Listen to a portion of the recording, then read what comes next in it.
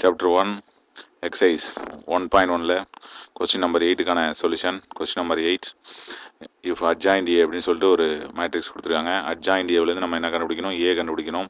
adjoint Aவிலேருந்து A கண்டுபிடிக்கிறதுக்கு நம்ம ஃபார்முலாவை யூஸ் பண்ண போகிறோம். என்ன ஃபார்முலா? Aவிலேருந்து adjoint A கண்டுபிடிச்சோம்னா அது ஃபார்முலானா adjoint A equal to AJ transpose நல்லா தெரியும்.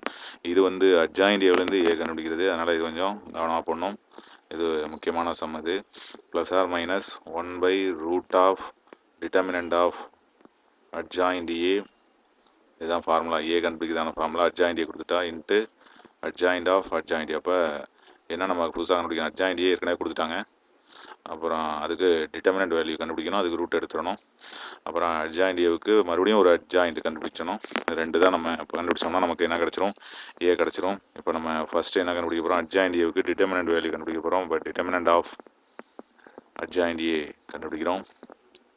கொஸ்டினில் கொடுத்தது 2 - 4 2 - 3 12 - 7 -2 0 2 அப்படிங்கிறது determinant of adjoint A.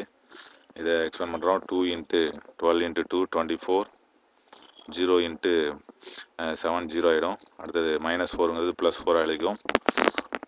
3 2s are 6 -6 -2 7s are 14 minus into minus plus ஆகிடும். நடுவில் ஒரு மைனஸ் தானே வரும்.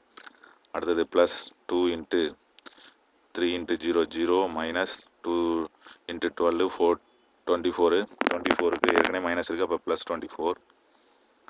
அப்போ இதை மல்டிப்ளை பண்ணுறோம். 2 × 24 48 +4 இது என்ன கிடைக்கும்? -20 அப்படின்னு கிடைக்குது.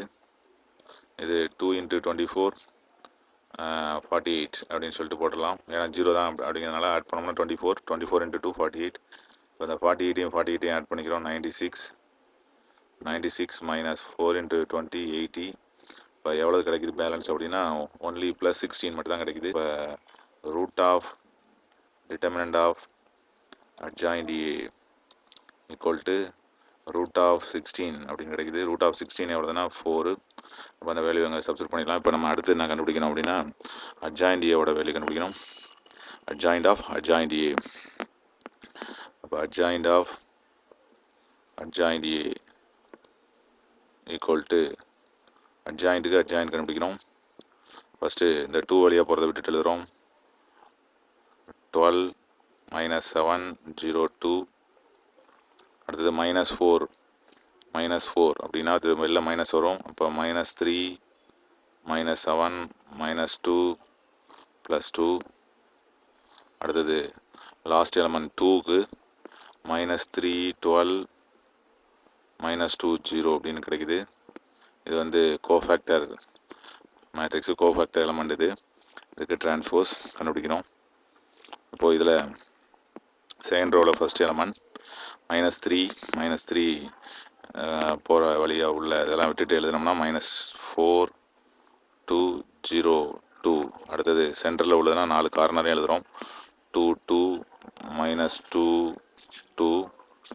அடுத்தது இந்த -7க்கு 2 -4 -2 0.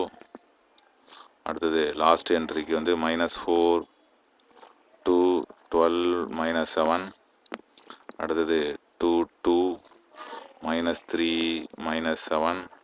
லாஸ்ட் என்ட்ரிக்கு ஃபஸ்ட்டு 4 என்ட்ரிஸ், அதாவது 2 -4 -3 12 அப்படின்னு கிடைக்குது. இதை நம்ம எக்ஸ்பேண்ட் பண்ணுறோம் உள்ளாரையே. என்ன கிடைக்கும்? 12 2s are 24 -0. அடுத்தது -3 2s are -6 -14.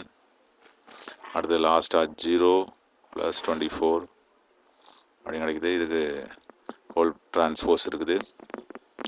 -4 × 2 -8 -0 கிடைக்குது. அடுத்தது சென்டரில் வந்து 4 + 4 கிடைக்குது. அடுத்தது